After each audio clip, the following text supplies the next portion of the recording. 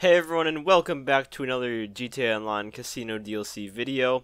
In this one I'm going to be going over the tons of information we got aside from the trailer. They made a whole website with information about it, so that gives you an idea of how much stuff there is to go over. I'm going to try to make this video as short and to the point as I can while covering all the important information that we got. So let's start out with the newswire. Of course, the Diamond Casino and Resort is opening on July 23rd. On the casino floor, you'll be able to play 3-card poker, blackjack, roulette, and slot machines, and it says a variety of prizes are at your fingertips. And then there's going to be inside track betting, which isn't real horses, it's virtual horse racing, but it's still the same experience. And lastly, there's the lucky wheel where you can earn chips, cash, clothing, as well as cars. That Trifati supercar that was in the trailer that I went over is called the Thrax, and this is going to be the car that is available to win on opening week of the casino. And each week after that, the car that you can win is going to rotate. Now, something interesting about this, it says to check the Rockstar support page for details and limitations, so I'm assuming that means that in some countries this system isn't going to be allowed, so maybe there are other ways to get these cars aside from spinning the wheel. The property that you will be able to buy in this DLC is the Penthouse, and from the sound of it, there are multiple tiers of it because it says the Master Penthouse gives access to the VIP membership status, with aircraft and limo services, upgradable floor plans including a private spa and personal stylist, a bar and party area featuring retro arcade games, and a media room to watch movies in. And you'll be able to change the color palette and patterns as well as put some art out from the casino store. The customization is probably going to be like any other property we can buy where we're allowed to change the pattern and the color of stuff. I doubt it's going to be that expansive. Also, with a Master Penthouse, you'll be able to take part in business activities with some new co-op missions. Each mission pays out awards for the first time you complete it, and if you beat all of them, you get a brand new car for free. So that sounds nice. And you can also call the head of operations Agatha Baker to take part in more work to earn more cash and chips. If you aren't already a member of Twitch Prime, you may want to become one this week because Twitch Prime members get access to the Master Penthouse for free. And this stuff is going to cost a pretty penny, you already know that.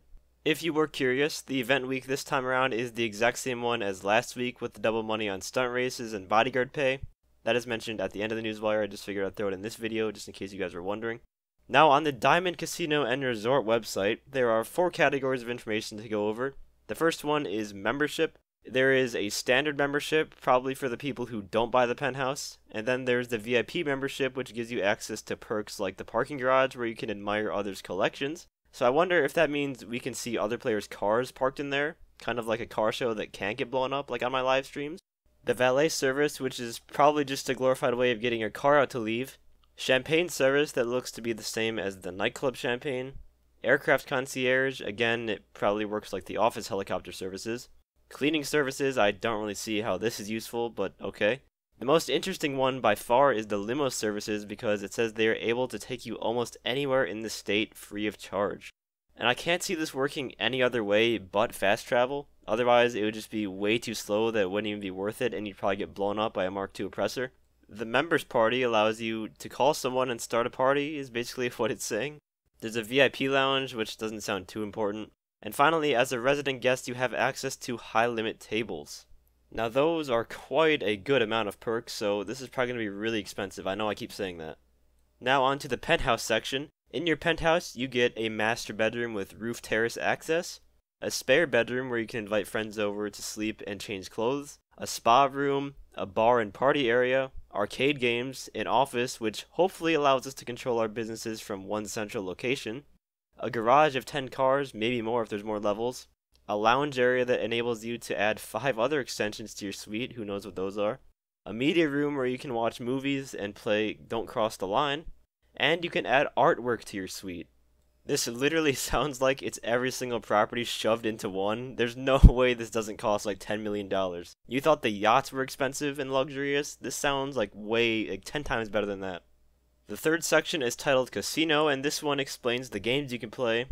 I'm just going to skim over it because it's basically what I said in the newswire. You have the table games like roulette, poker, and blackjack, the slot machines, the virtual track betting, and the lucky wheel. It says you can spin it once a day. I wonder if that means in real life days or in-game days, which is every 48 minutes, I'm pretty sure. I'm kind of leaning more on the side of in-game days because really the cash prizes aren't anything to write home about. I mean, $50,000 when it's probably going to cost like $10,000 to spin the wheel, that's not that much money. The The last section discusses the casino store where you can buy exclusive items with chips. There are a few pictures that I'm going to show on screen for you guys. There's really some nice artwork here. We got the yellow dog with a cone. Then we got Anti-Poppy.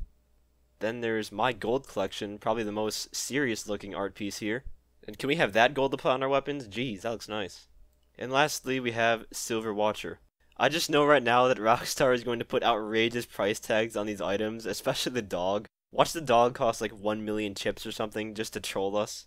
But anyways, that is going to be all for this video. I will leave links to both the Newswire and the Casino Resort website in the description if you want to read everything yourself and admire the glorious art that I just showed you even more. This update is going to be interesting, that's for sure. Let me know if you guys are excited for the update in the comments section down below. I'm pretty excited for it.